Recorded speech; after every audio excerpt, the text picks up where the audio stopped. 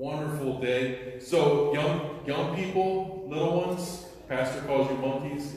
You actually going to stay in with us today. Is that exciting? And they're like, we got to listen to you? Well, don't worry. In a couple more years, some of y'all will be up in youth. So some exciting things going on.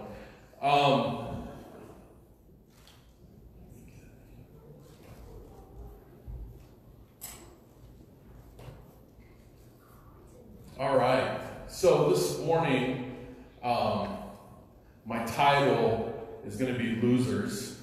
Has anybody ever seen this? We're doing the right one?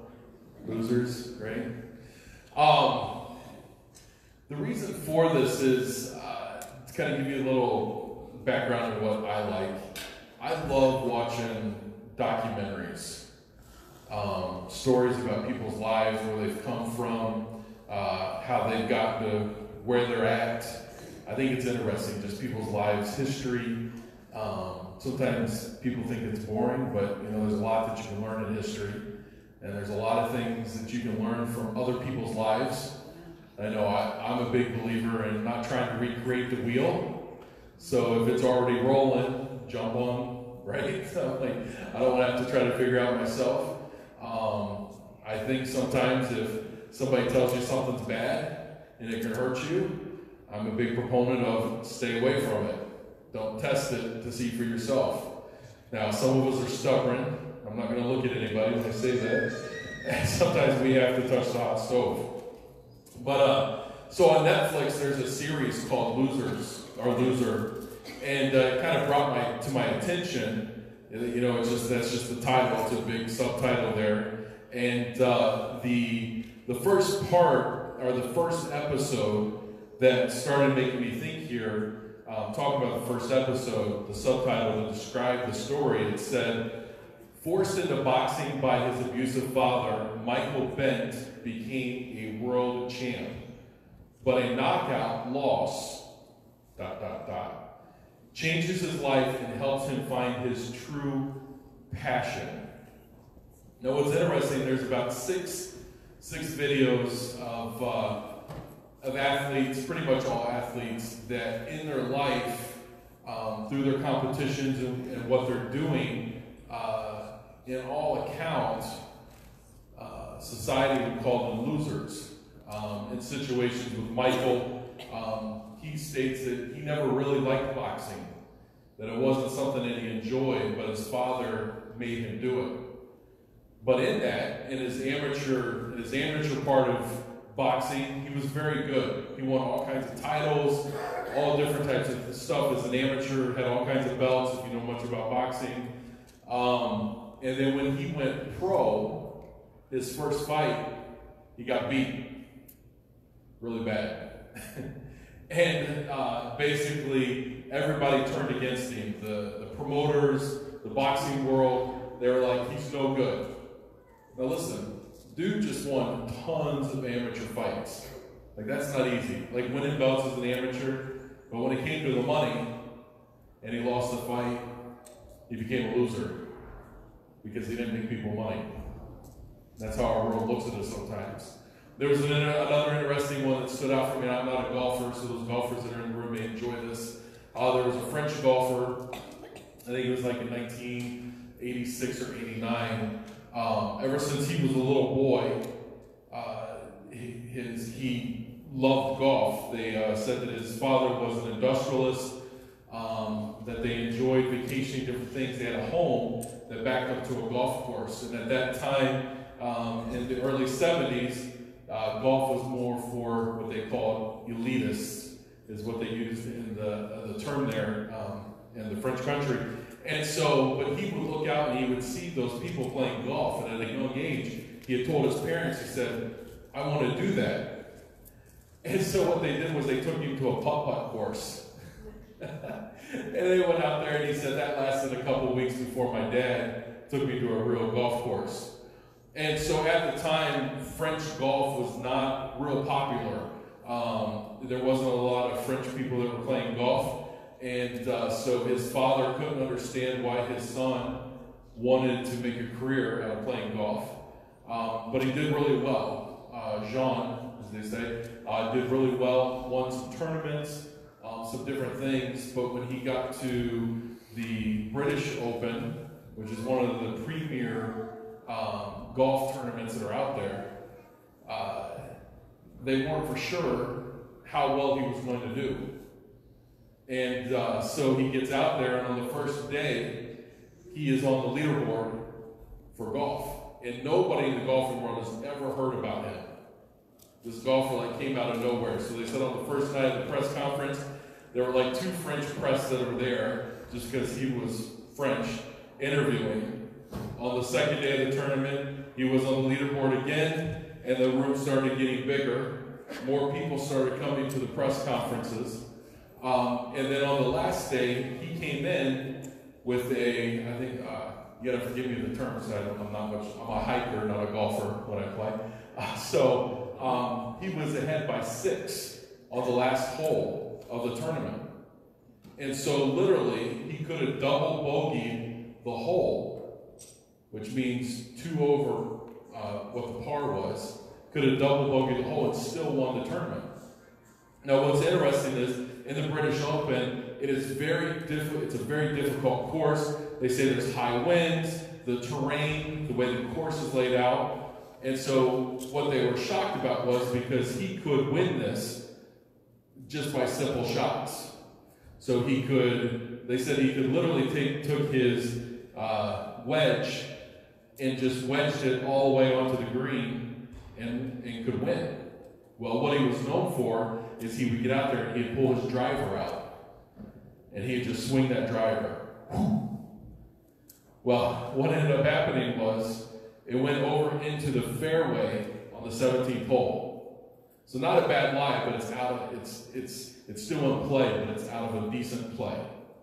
So then he comes up and he grabs an iron, so he's got 1 shot on. His second shot could be on the green. So he comes out, I think it's a 2 iron he grabbed, and he hits it, and they say when he hits it, they hear the ball ping off of something. And what happened was the ball hit the stands and bounced back, and the way this hole was, before you get over it, there was heavy grass, and that ball pinged back into the heavy grass. So now he's in tall grass trying to hit the shot, and before the hole, there's a moat of water that's here with a high wall. And so he gets up there and he hits that ball, and he swings through it, hits the ball, and it goes into the water. So they have the picture, I should have put it up there. They have a picture where he's rolling up his pants, he climbs down the water, he could see the ball where it was, it was barely out of water, but when he stepped in there, the ball sank. So he couldn't hit the ball. So then he had to take what's called a drop. So he could take the ball, come back over into the high grass, and drop the ball. And so he dropped the ball, then he hit it again, and it landed in the sand. Nothing was going right for this guy. Now listen, this is the tournament of all tournaments to win. He could have took his time, took easy shots, all this kind of stuff, nothing was working out. He gets it in the sand, he chips it up. Before you know it, there's a 3-way tie between all of the people there. So they have to play another hole. Well, at the end of it, he comes in 2nd place. What was it? The second place is just first place loser. Is that what they say? Right? Here he had all this recognition, all this excitement about this French golfer, because the last time a French golfer won the French Open was in 1908. So it was a big deal for him to win this. And then when the press conference was after, guess how many people were at his press conference? 0. Not very many, right? So he was a loser. So it was interesting, looking at these stories and seeing these things about what these people had accomplished, but then also failed at. And so, not rejoicing in their failure, but it's amazing how you get to a certain point in your life, but then have failure and everybody forgets about the wonderful things that you do. And they call you a loser for it. So, I know what my definition of loser was or is. And so, of course, I always like to go to the dictionary when I talk about these words, because I want to make sure that I at least have a good grasp of what that means. And so a lot of times when you hear the word loser, you feel like in a situation of a sport or competition, somebody that doesn't win, a loser. So it says, definition of it, one of the first definitions says, a person or a thing that loses or has lost something, especially a game or a contest, which that's kind of how I, define the loser. A person who accepts defeat with good or bad graces, again, losing. And then this was another interesting, where I kind of had an idea, but a person or thing that is put at a disadvantage by a particular situation or course of action, a loser. So sometimes you would hear the connotation, somebody born on the other side of the tracks, or they live on the other side of the tracks, or somebody in a situation here, or we automatically kind of define them in certain ways. Now what's interesting was when we were singing these songs this morning, I'm like thinking, man, I'm talking about losers today. And God just said in all his songs this morning, how we're not. He ruined my message. He gave all the answers first. But that's our God, right? The answers are all in front of us.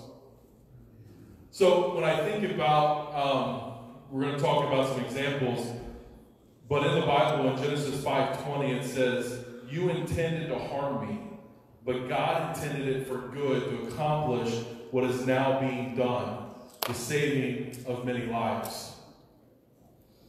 So there's situations sometimes that happen that society or somebody may deem us as a loser, that God may just be having these things that we come into our lives prepare us for something amazing to come out of it. So my first example, of course, is Joseph, right? He had that nice fancy jacket. He was his dad's favorite. Had some dreams about some, everybody bowing at him, right? Just a kid. His brother's like, he's a loser. I can't believe he's saying this stuff, right? This is crazy. He runs into, his brothers are jealous of him. They throw him into a pit. They sold him into slavery. He was lied about. He was put into jail, right? Sounds like a loser to me, from my definition. We have David, right? He was just a shepherd boy, right? Everybody was out on the battlefield. He was in the field, right? Just a shepherd boy. Later in life, committed adultery, murder, lying. Sounds like a loser to me. Samson. It was interesting. I was at a conference a couple weeks ago, and they were talking about Samson. And when you think about Samson, how do they usually depict him in pictures? Like this big muscle man, right? Like Samson, I'm strong. Well, what was interesting was when they talk about Samson and his enemies, his enemies were confused about the fact how Samson got his strength. And if you see some dude that's jacked, that has some big muscles, he's strong, right? There's no question about that he's strong. Samson was probably like my son Zachary, not that he's not strong, but just normal, right? Not real jacked, just kind of normal. And it confused the enemies of how Samson gained his strength. They didn't understand that. But that was a gift that he was given from God. And Samson gave that gift away. He knew what he was supposed to do, and he just gave it away. A loser. Interesting one are the disciples, a group of misfits. Guys that probably really shouldn't have ever really been together, right? It's not like they're a group of guys that some of them would have been, because some were fishermen, but we have some other, probably guys that would probably not really mesh well together. A group of misfits. And then, of course, in that group is Peter, right? Yeah. He had anger issues. He had some personal issues. Yeah. And of course, his best buddy Jesus, who he's been hanging out with, right, gets crucified, and then, Jesus tells, Jesus, before that happened, told him, before the rooster cries, you're going to deny me 3 times, right? Ends up denying Christ. That's his buddy. And people are like, no, I don't know any of them. And then, of course, Jesus. What society would look at is, when he came into Jerusalem, right? On a donkey, and they're waving palm leaves, and he's like, he's going to be our rescuer, right? And excited about him coming, and then before you know it, the people are saying crucify him, and they're nailing him to a cross, and they're rejecting him. Society said he was a loser. So all these examples came out of the end, fulfilling their call and influencing a generation. So when we talked about the boxer earlier, what was interesting about through all of that, he ends up coming back, he gets a fight. There's a fighter at that time. This was during the time of Mike Tyson and some of those big boxers, Holyfield, when boxing was like top level stuff. There was a boxer named Tommy Morrison, who they called the White Mike Tyson. And he was a beast. This guy would knock people out like crazy. I remember watching him when I was a kid. Well, what happened was they scheduled a fight for Brent to fight Tommy Morrison, because Tommy was getting ready to fight another title fight. And they thought it would be a good warm-up fight for Tommy, just to fight Brent, because he was a big guy. He was like, okay, this will be good. I can make some money. Tommy was like, okay, not a big deal. It's like a sparring fight. Well, what happens is Michael Bent gets out there and knocks Tommy Morrison out cold. Didn't even know where he was. It was that bad. I think it was in the first round. Just crazy. It shouldn't have happened. So all those naysayers in the past were like, he's no good. He comes in and knocks Tommy Morrison out. Shocked the boxing world. Then he fights another fight against another fighter who he should have beat easily, and just gets his world rocked again and loses again. And through that fight, he occurred damage, different things that said he shouldn't be able to fight again. He's not going to be able to fight again. So what was interesting about Michael is that he discovered a passion through fighting into films and into books. And because of all his experiences, he was able to influence, and some of those boxing movies that we've seen influence to have the reality of what boxing life is really like, and found passion in from the world of what he lost in. His passion grew through that. The golfer, the French golfer that lost the British Open, went on to play golf. He never won another major, but he still played. He won some money, different things like that. Was good. But what was interesting is that golf at that time was an old man's sport, is what they said. And what happened was he influenced a generation of golfers, of young kids. When he went back to France, there were kids signing up for golf lessons all over the place because he made golf look fun. Golf can be fun, believe it or not. But through that, he influenced a generation of golfers to come up and to start joining the sport. So through his loss, he was able to influence a generation of golfers to continue golfing. Now, what's interesting about that is when we look at these, in a sense, losers that we talked about earlier, through all their trials and their situations and where they grew up from, when we look at Joseph, I read it at the beginning, he said, "You intended to harm me, but God intended it for good to accomplish what is now being done, the saving of many lives." Through a season, the world saw him as a loser, where God was just preparing him for the win. David was referred to a man after God's own heart. Even through all the situations of his loser moments, David knew where the source was and how to get back to it. And God called him a man after God's own heart. Samson found that God's promise to stay true.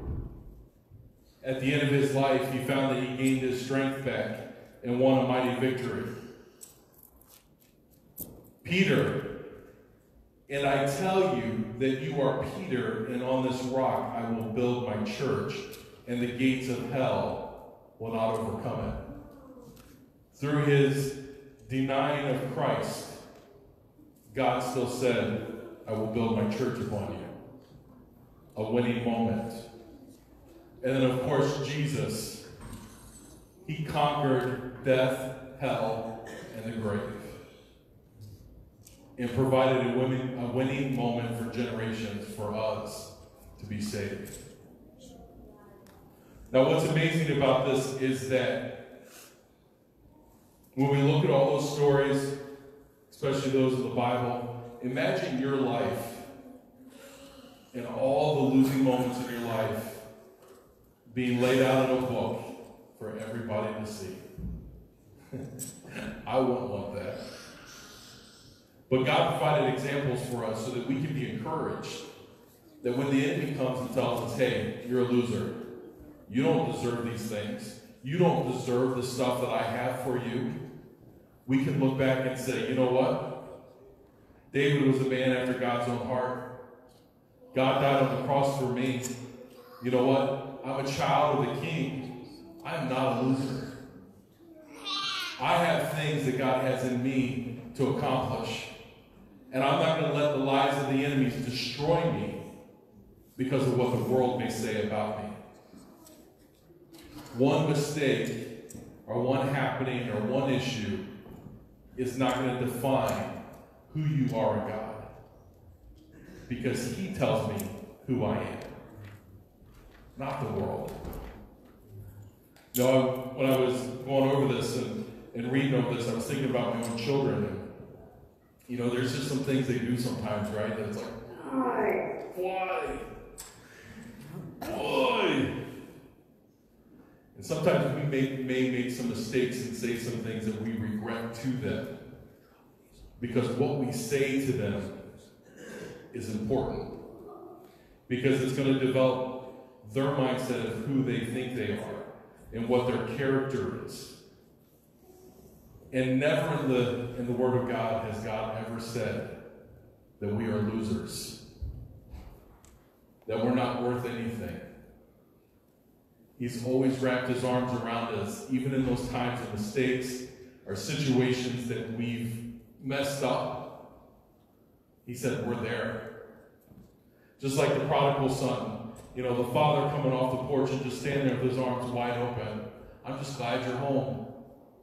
I don't care about what you did. I'm just glad you're home. The enemy wants to lie to you and say that that's not what God has for you.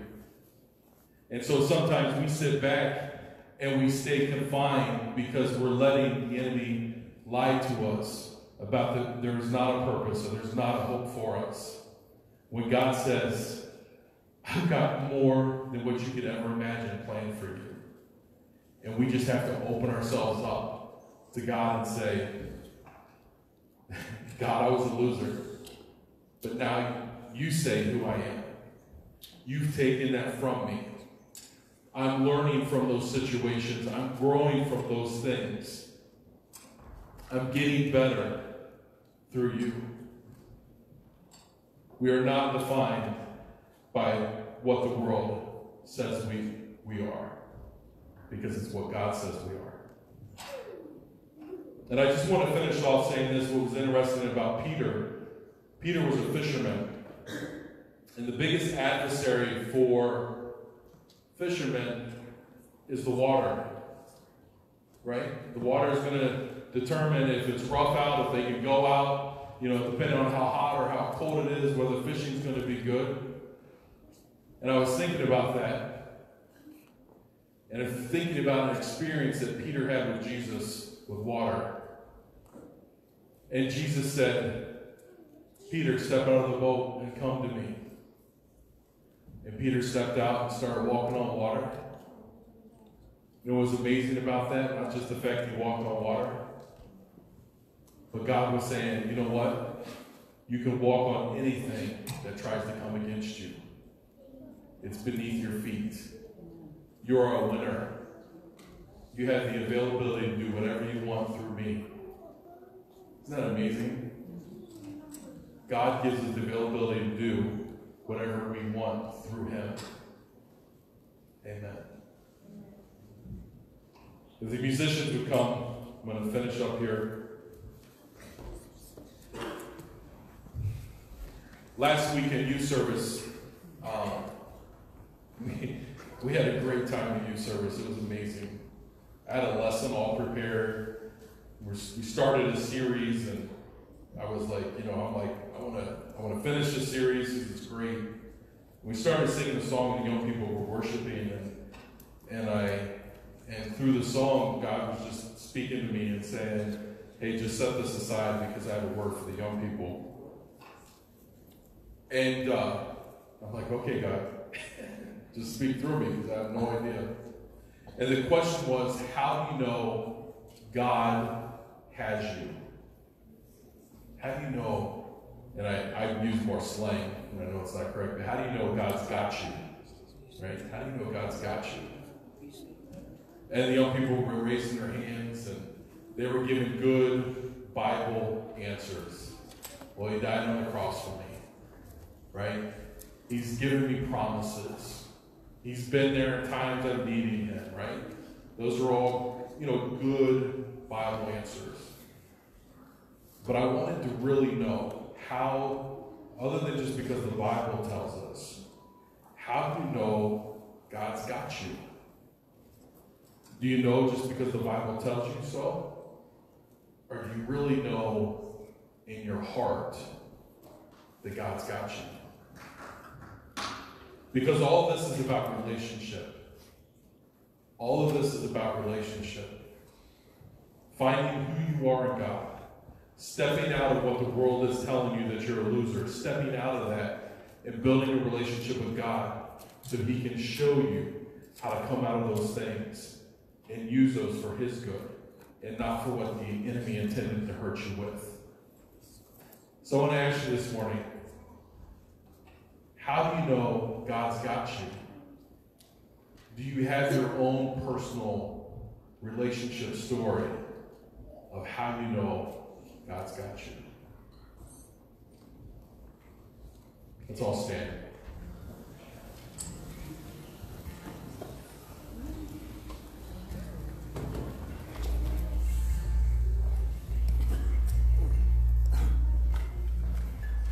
So Lord, right now we just thank you, God. We thank you for this time of your word, Lord Jesus. Lord, we thank you that you have called us to more than what this world sees us as. Lord, the enemy comes at us, and the world comes at us and tells us that we're losers for the mistakes that we've made. They try to condemn us for the things that we've done. But God, we know what the enemy has intended to hurt us with, that you have good that will come from it. God, I ask this morning, Lord, if there are people in their heart that know that there's things that they need to do better in, or feel like that they're losing in, or not being successful in, Lord God, I just ask that you just speak to their hearts right now, Lord God. Speak to their minds, Lord Jesus. Encourage them, Lord. Let them know that you have them. Give them that special relationship that they need to know that even in times maybe that all they have is the word, all they have is the promise that you were there for them, Lord God. Encourage us, Lord Jesus, to be able to worship your name, to lift you up, to help encourage others, Lord God. Lord, let us be able to step out and be bold. Let us see that even though, again, through our mistakes or through our losing moments, that there are amazing things that can come from them. passions and dreams that can become real through those things, Lord Jesus. Ministries that would come through them, Lord God, to help others that may be in situations or things that are going on that people can step into their lives and speak life into them and hope into them, Lord God. Lord, help us be more like you, that when we see those that may be struggling or having issues, that our own biased consciousness doesn't just consider them losers, Lord, but that we would just speak your truth to them, Lord God. That we would speak your love into their lives, Lord Jesus. That we would help raise them up and lift them up, Lord. The world is already intending to hurt them, Lord God. But let us be those that rush in to lift them up, to love them, to help heal them through you, Lord God. We thank you for this time. And I just ask that you bless everyone here this morning. Keep your hands upon them. As Clint sings, I just want you guys to take a few minutes this morning and let's just thank God for the trials and situations we've been through, where he's taken us from to where we are today. And then just not where we are today, but thank God for where he's going to take us in the future. Because God doesn't just intend for us to just stay where we are. No matter, I said in our prayer this morning before service, from the young to the old, God is still encouraging us to move forward, to still be active, to still show his love and his light to others that are out there.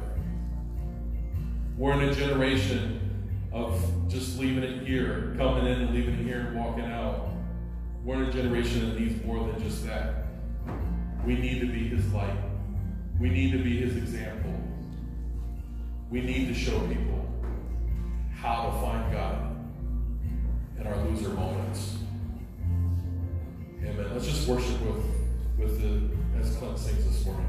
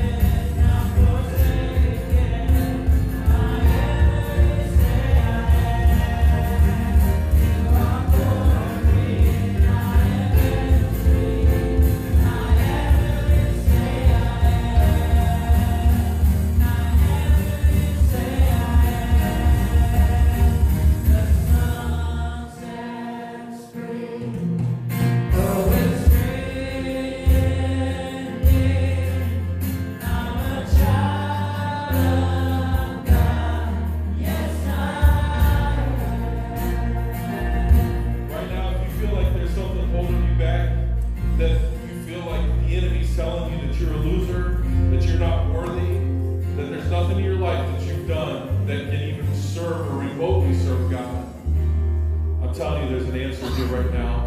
And it's Jesus waiting for you to let you know and to speak into your life that you're my child. And there's nothing that you've ever done that would separate me from you. And when I look at you, I don't see what you did in the past. I see what you're doing right now.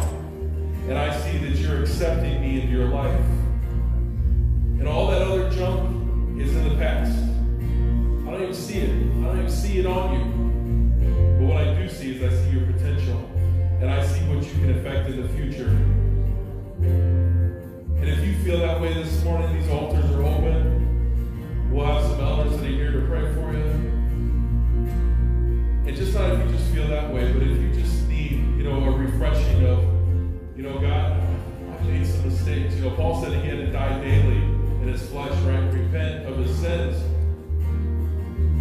If you just need a refreshing of the Holy Spirit, he is here today to just dwell in you and give you that encouragement to go on. Because sometimes, like I said, when we leave here, we go and we do what we do. And then we come back and we plug in. And then we walk out the doors, we unplug. And then we come back and we plug in. And then we walk out and we unplug. Today I want to challenge you to stay plugged into God. Keep him in your heart. Keep him in your mind. Constantly just stay plugged into him. And he's going to open doors. He's going to give you avenues of being able to witness to people or to love on people or, like I said, speak truth into their lives. Things that the world is not doing for them. And if you need that this morning, if you need just a recharge and just like a boost, this is here for you also. So as we continue worshiping, if you need to go, you're blessed in Jesus' name. You may leave. You're dismissed. But if you really want that just